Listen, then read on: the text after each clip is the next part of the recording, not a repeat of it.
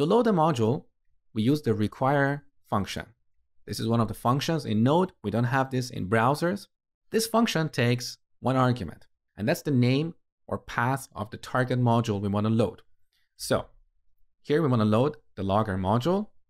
Now we can see both the app module and logger module are in the same folder. So we use period / to indicate the current folder. And then we add the name of our module, that is logger.js. Or we can make it shorter and just use logger, because Node assumes this is a JavaScript file and it automatically adds the JS extension. Now, if this logger was in a subfolder, we could add that subfolder here. Or if it was in the parent folder, we could use ..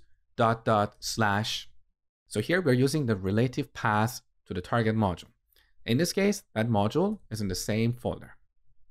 Now, this require function returns the object that is exported from this target module. So this exports object here. This is what we get when we call the require function. Let me show you. So I'm going to declare a variable, call it logger, the name of the module, and set it to the return value of the require function. Now let's log this logger and see what we get. So Node app.js, look, we get an object. This object has a single method called log. You can see that's a function. So we can call this function or this method in app.js. So back here, we call logger dot, and look here we have IntelliSense in VS Code. So we call log and pass a message. Now, back in terminal, let's run this app. And we get message on the console. So this is how we work with modules in Node. When we define a module, we export one or more members. And then to load the module, we use the require function.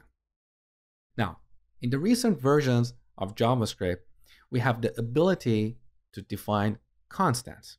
So as a best practice, when loading a module using the require function, it's better to store the result in a constant, like this. The reason for this is because we don't want to accidentally overwrite the value of logger like this here. If we set this to 1, then when we call the log method, we're going to get an exception. Let me show you. So one more time. Look, we got logger.log is not a function. Now, in contrast, if we define this as a constant, now back in the terminal, let's run this program one more time. Look, we got a different kind of error, assignment to constant variable. Now, there are tools out there that check our JavaScript code for errors like that. So by using these constructs properly, we can prevent these errors from happening at runtime. So one of these popular tools is JS Hint. If you have never used it before, don't worry. I'm just going to show you a quick demo.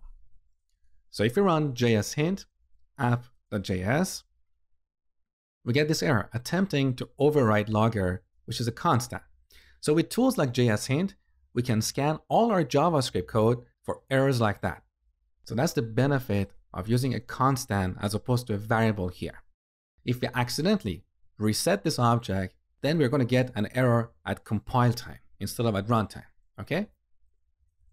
And one last thing before we finish this lecture.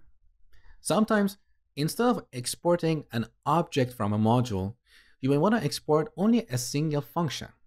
For example, here in our logger module, we don't necessarily need an object because we have a single method.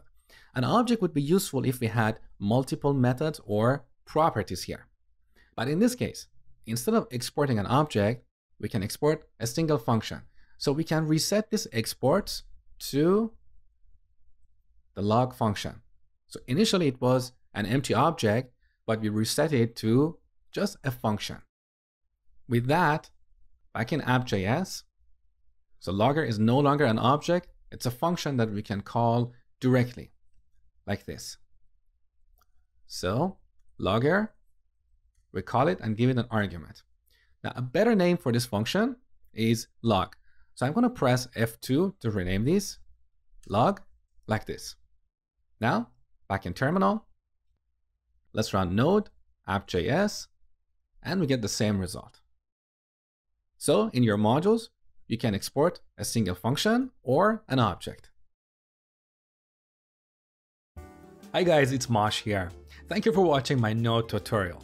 I just wanted to let you know that this video you've been watching is part of my complete Node course where you will learn everything about Node from the basic to the advanced topics. If you're serious about learning Node, I highly recommend you to enroll in my Node course because this is much faster than jumping from one tutorial to another. It saves you time.